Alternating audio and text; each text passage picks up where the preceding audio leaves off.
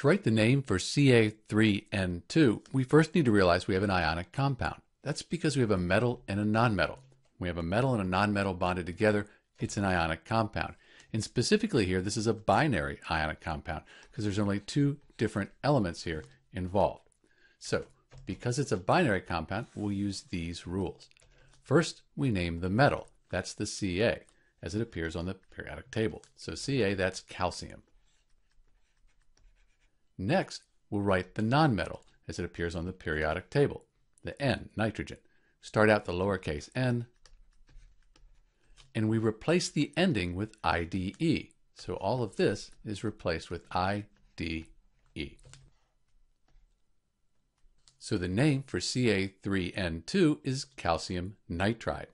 If you were given the name and asked to write the formula, you need to recognize that calcium is in group 2 on the periodic table. When it bonds, it forms 2+ ions. So each calcium here would form a 2+ ion. Nitrogen, 3-. So this is a neutral compound. All the charges need to add up to 0. 2 times 3, that's 6+.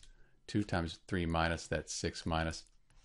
These cancel out, add up to 0. So the formula for calcium nitride is Ca3N2. The name? Calcium nitride. This is Dr. B, and thanks for watching.